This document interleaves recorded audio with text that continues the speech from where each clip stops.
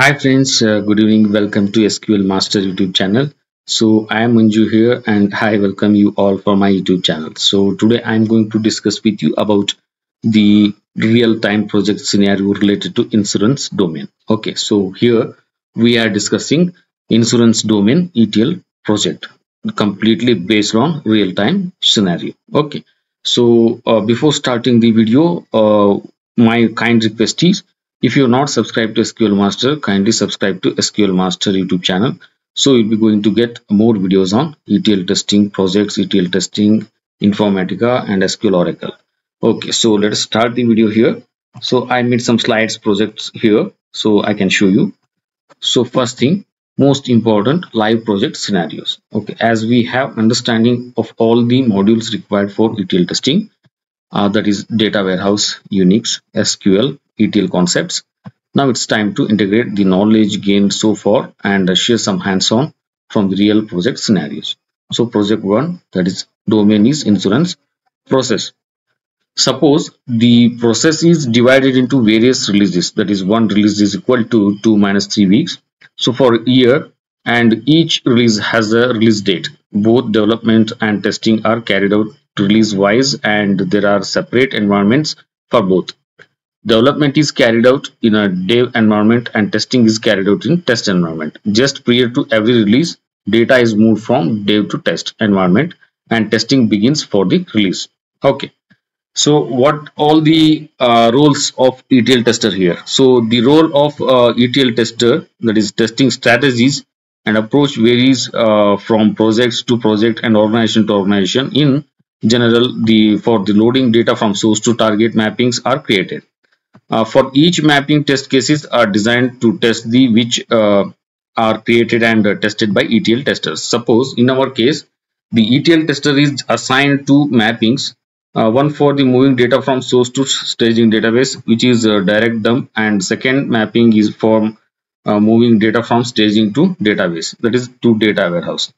So after data is loaded into data warehouse, it is truncated or deleted from staging area is called as truncate and load. So the test data is dummy data, but it is similar to production data. Okay, so requirements are, first requirement is to dump the data from source to staging database. That is a staging table name is equal to policy and details underscore source. This will be a direct load and will not involve much transformations. The data includes policy details. And the second requirement is to load the data from table underscore pol and details to table underscore pol and details underscore t. So if the policy is renewed, then its effective date should be updated.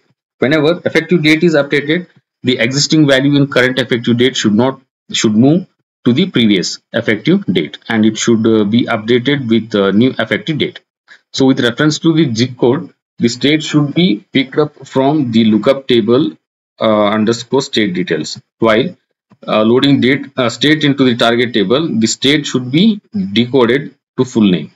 If policy is terminated, its status should change from active to terminated. The developer develops a source target mapping document, that is STMP, containing the details of mappings and the process. This STMP document is transferred to testers.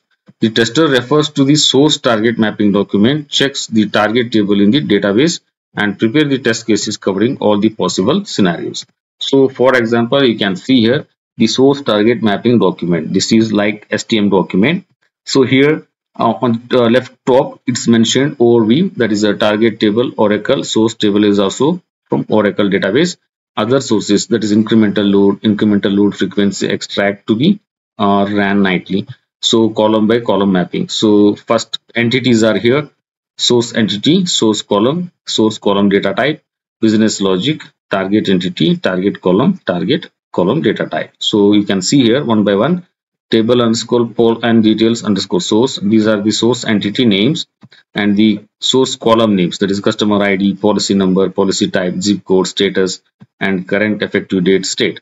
And the source column data type is varchar number, varchar, depend on the requirement. Okay, you can just you have the data types in STM documents. So what all the business logic we have to apply? So already the developers loaded data into the data warehouse.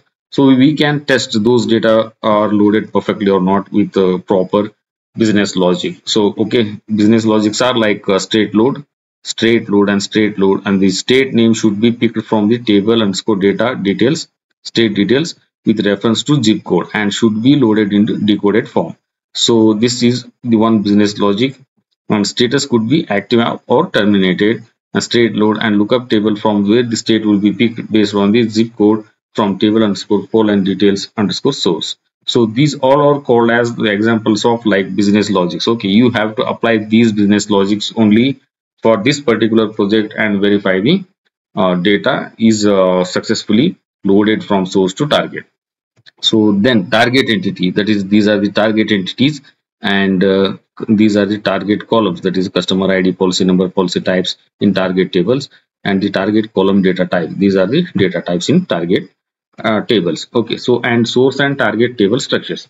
So this is what called as source table. Okay, so source table. So customer ID column, policy number, and the status is active and the last two is terminated, and the current effective dates and the zip codes and upload date. Okay, so and this table is called as this one is like a lookup table. Okay, so that is containing only zip code and state, and this table is called as target table, that is having the surrogate key, which is key automatically generated during ETL process to have unique records here. Okay, so this is not related to any of the business matters.